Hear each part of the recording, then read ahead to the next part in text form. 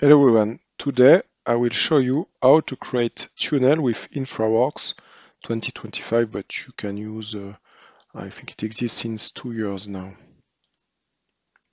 So it's an urban area near to Grenoble, so I will show you this process, not to have a lot of intersection when you create the road. So I will do at first, I will create a planning road, then I will move down this planning road to a lower Z value, so there is no cross section. Then I will convert to a component road, and then I will add a tunnel, and I will adjust the profile view, and I will create a storyboard. Small video, fastly done with InfraWorks. I will show you too the bidirection link with Excel, and for a more detailed and advanced proposition or project, the link between Civil 3D and InfraWorks, and with Revit with the extension. So at first I will go in the option and to say I want to delay the regeneration of the model. So when I move nodes, points, I will node some points and I will ask when I want a generation. It will be faster. So I will first set my component road tunnel. So I go in the style palette and I will look for tunnel, and I have two. One is circular, as you can see, and the other one is rectangle. So you can set a parameter. Okay, just have a look at the other one. Okay, depending of what you want to do. Okay, so now I will go in creation and I will create my tunnel from the starting point. So I can look for tunnel here from a starting point here in the field to the other side of the mountain where there is no houses. Of course, it's a pure exercise to explain how to do. It's not a real project. And after I validate, and it creates, as you can see, the tunnel. So now I will select it. So let's move to engineering view to have a better view. Select it and I will move down, not to have interaction, and of course the real value of the tunnel will depend of geotechnical stuff. But here I select the point and I will move down on this side, and I will do the same on the other side.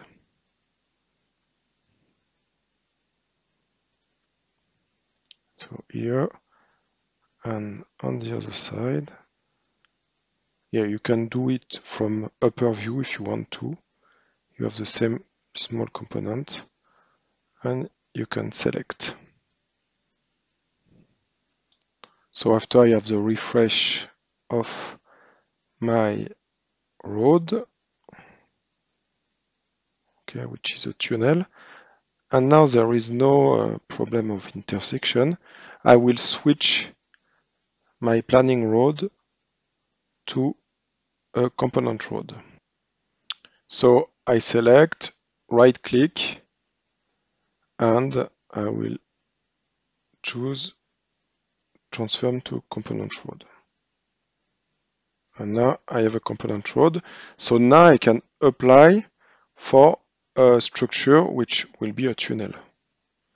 So I right click and I add a structure which is a tunnel from the starting point to the end, and of course I will be able to adjust it after based on all the need. Here.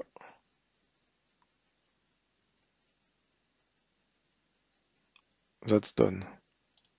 Now I can change the style of the tunnel from a rectangular to a circular or more advanced one.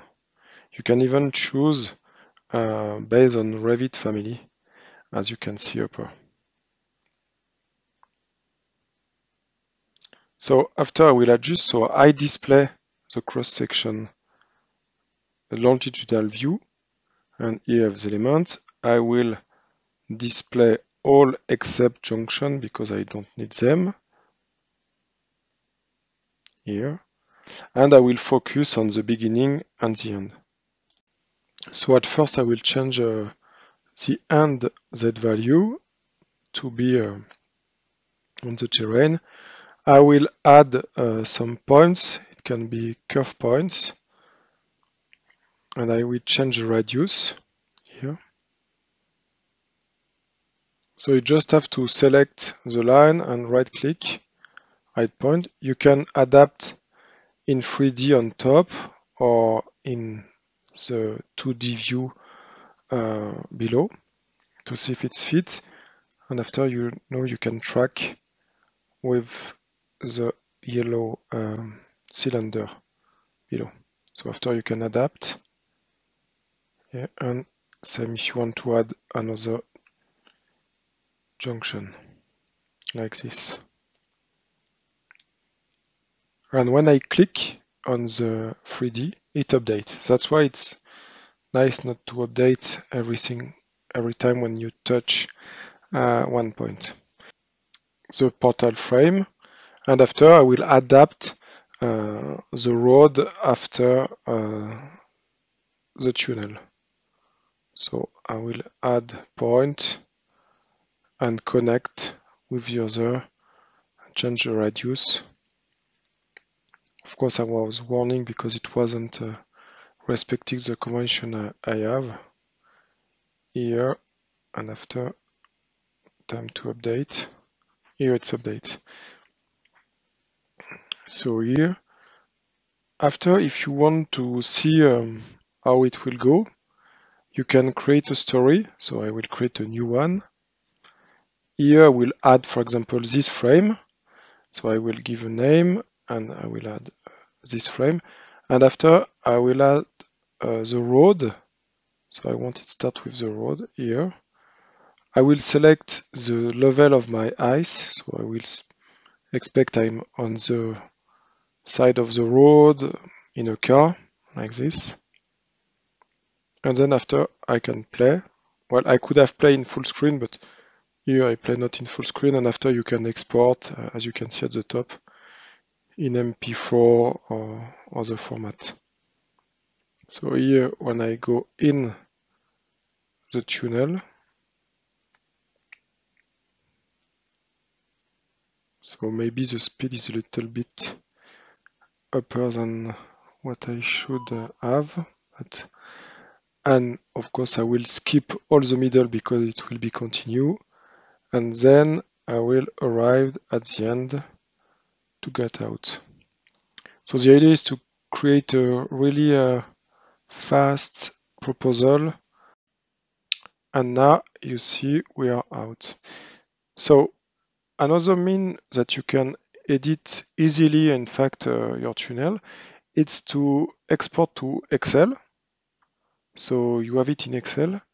Then in Excel, all what is blue you can update. So you can update for all segment or only one, as you want.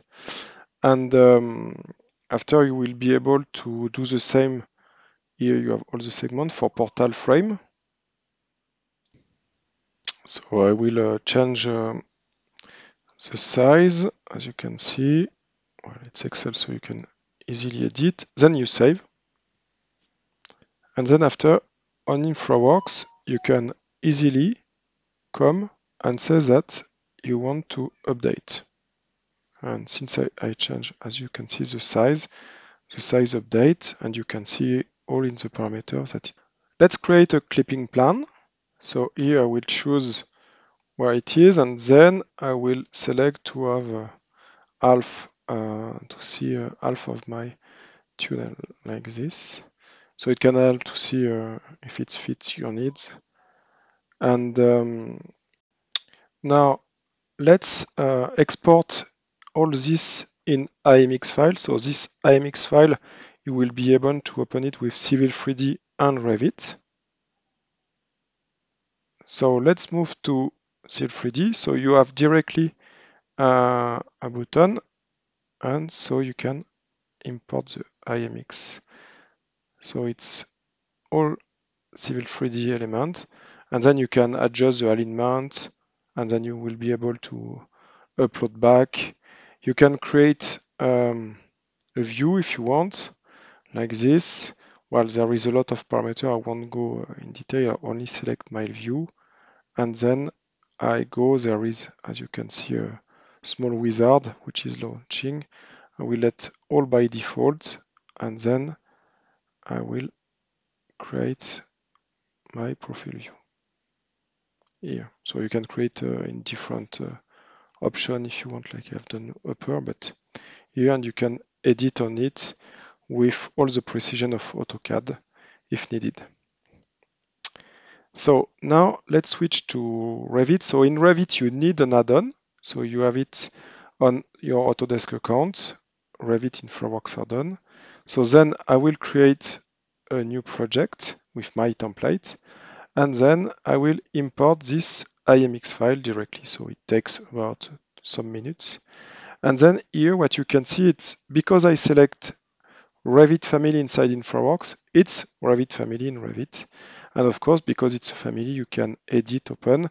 And of course, if you update it, it's better to update in InfraWorks and then to update the Revit file. But it's just for you to see. And of course, since you are in Revit, you will define the project north. So I will align on the first portal, for example. And then, of course, I will create a view. I think everyone knows how to do it, but just. And after, you will be able to create all the detail you need, level, filter, like this. Thank you for watching.